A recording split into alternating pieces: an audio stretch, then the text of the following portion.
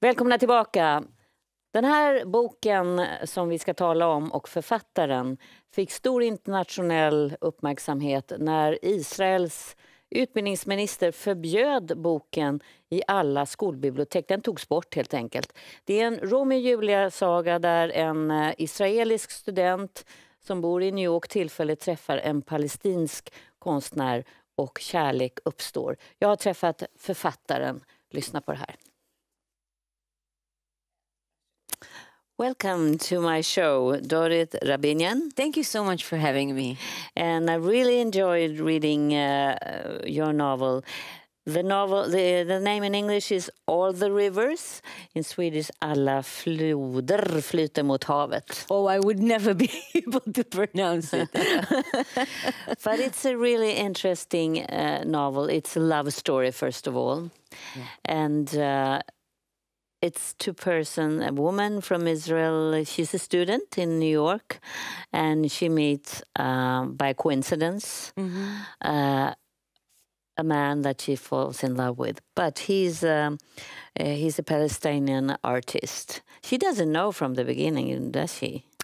Very soon, these two are realizing that they are very much attracted one to another, but immediately they acknowledges that they come from hostile tribes, that their tribes are in conflict. Israelis and Palestinians. She's from Tel Aviv, she's Jewish. He's a Muslim from Ramallah, the West Bank.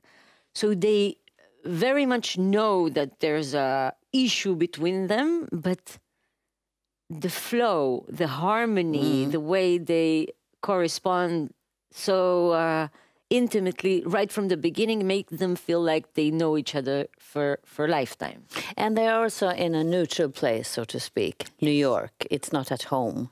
So they could just be in their love story for a while. Yeah, they're young, they're free, and they're in New York. It's a great arena to become a spirit that is above your identities. So at the beginning, they just explore one another and enjoy one another until they realize how much they are attached to their tribes, to their origins, to the loyalties that they carry. They want to imagine themselves that they're liberated from everything. They can overcome language, overcome geography, overcome cultural obstacles, but yet there is a tribal instinct that pounds in them that makes them lots of trouble.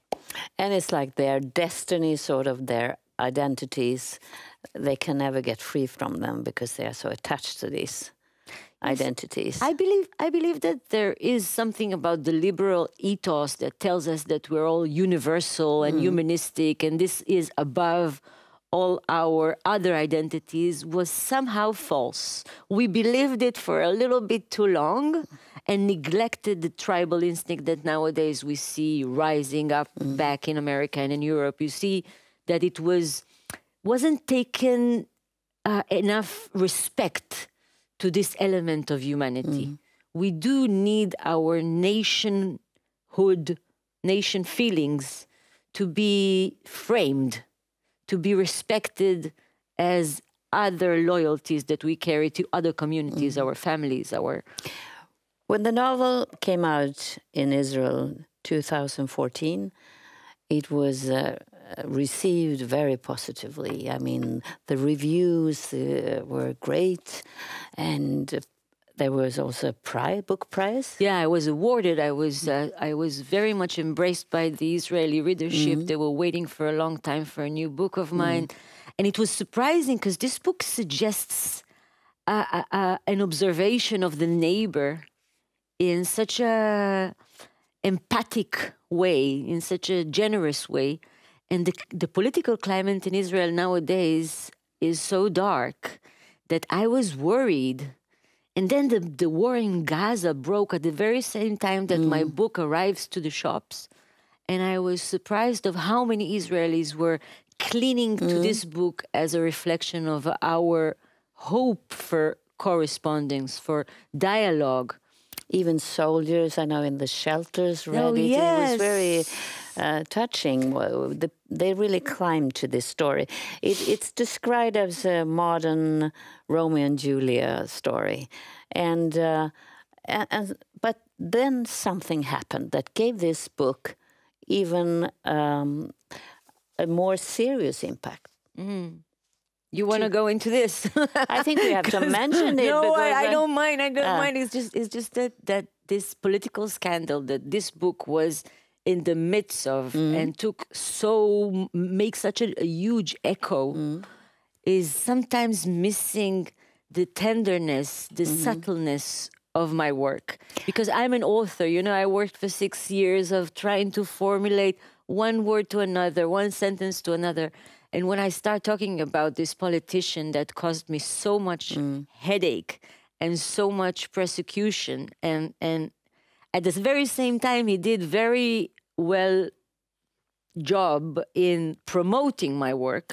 But Dorit, let me go back to the tenderness later, but I need to put it in this context because I think maybe this has to do with the power in the novel, in the story.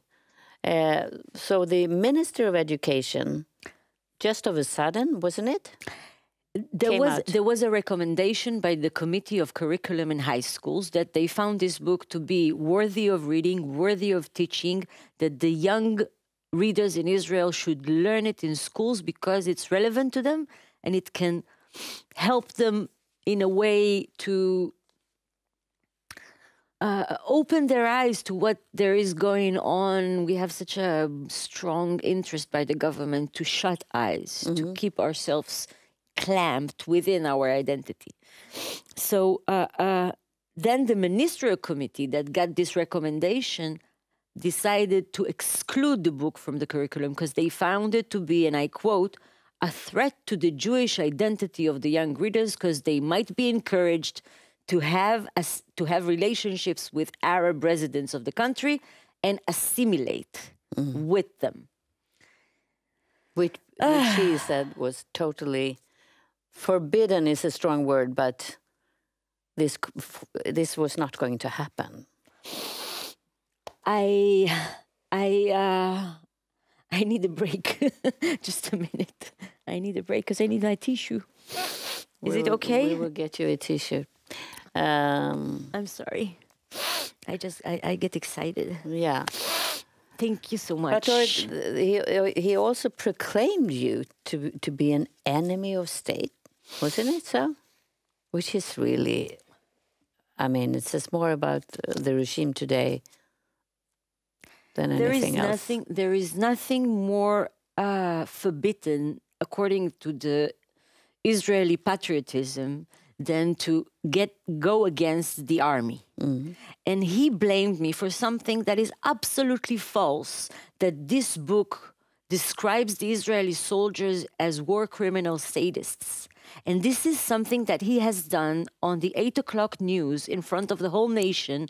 And he circled my face around, signaling to his disciples, to his followers, that I am dangerous and that I am anti-patriot. The next day, I had bullies waiting outside my door, and I had people spit on me on the street because I described the soldiers as that. And this is fake news to begin with and to end with. And he knew that he does a very harmful thing to a private person who happens to be an author, an artist.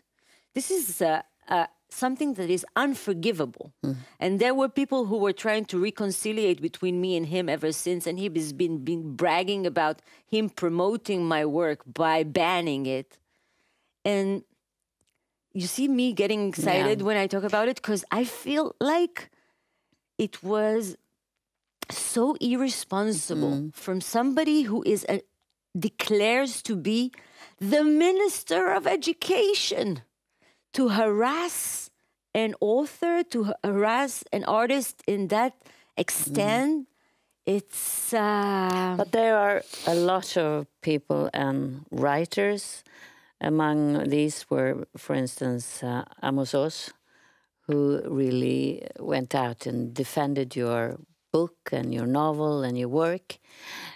So there has been a debate, maybe a debate about Jewish identity and Palestine identity, which was also good, and when it was in a good way.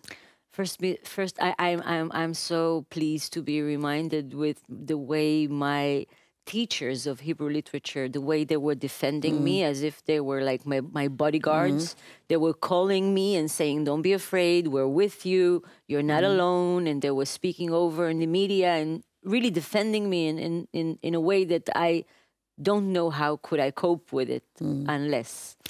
And it's true. It's true. There was a debate, but it wasn't maintained by whom was responsible and could have turned it into a true discussion. Important discussion. He had shifted it to be something much, much more violent than it could have been, very respectable, very thoughtful. If we go back to the novel, you have experienced a story similar to this in New York. We were just talking about the way we need a spark of truth to inflame a work of fiction. Then you have to have a match from reality. So this match I was given by my muse, to whom I dedicate the work. His name was Hassan Houani. I met him in 2002 in New York. And he was the most charismatic, talented, handsome young man I met. And we had shared the harsh New York winter together and spent it very intimately and very meaningfully. And I never thought that this experience would ever transformed into a novel. But Hassan, very shortly after I known him, has died. And somehow I felt like I was the witness, the last witness to tell about him, about who he was, about how special was him and what we had together. What did you experience when it comes to your own identity as a Jewish woman from Israel, from Tel Aviv, in real life? Because identity is interesting. This is the subject of the book. The subject of the book, the theme is the identity, is the way the Israeli identity is reflected within the Palestinian identity, the way we have so much in common that we cannot acknowledge unless we come to know only one person. When we watch the news, we see a multitude, we see images, we don't see the particular. And once we have a relationship, once we know one person, we redeem ourselves to begin with from this suffocating sack of being a crowd. Once you know a person by heart, you rescue him and you're being rescued and being given your humanity. There is a famous philosopher, a Jewish French philosopher, Emmanuel Levinas, who says that we gain our humanity only when we acknowledge the humanity of the other. So this is it. Israelis and Palestinians can be redeemed on the ground until our governments, our leaderships in both sides will be, I don't know, responsible enough to take care of those on the ground. We do rescue each other. There are happenings that you hear like on the sides of the roads, you know, not on the main roads, but those friendships, those intimate encounters are somehow can fix the world, can make the world be a better place. But you are talking about personal meetings, which are so important in life, of course, and probably the best weapon against racism. But this is also an interesting story about words, how powerful books and words can be. Can you take a step back and see this when you look at your novel? Not only be upset, but also see what you really accomplished.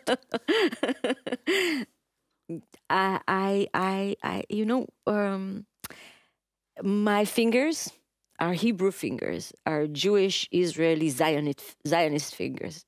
And I had painted a character of a Palestinian Muslim man that ever since the book is published and I have Palestinians and other Arab-oriented readers from around the world writing to me that Hilmi Nasser, my character that is inspired by Hassan Hourani, they paraphrase Flaubert saying, Madame Bovary, c'est moi. They say, Hassan Hourani, Hilmi Nasser, et moi. He is me. So the way the spirit of Hilmi is captured within my identity, and the way I could write him to be so authentic and believable that people that don't see eye to me politically maybe still identify with him and empathize with him. And of course, Israelis who write to me, they say I am a right-wing, even settlers, that they opposite my left-wing opinions oppositely. They say, this person that you wrote, he touched my heart. I carry him in my heart. This is something that literature, when it achieves, it's just a great comfort that words can make perhaps a slight difference in people's heart. Yeah. I think many people should read this book. Thank you so much. Thank you so much, Malou. Thank you for having me. Thank you very much.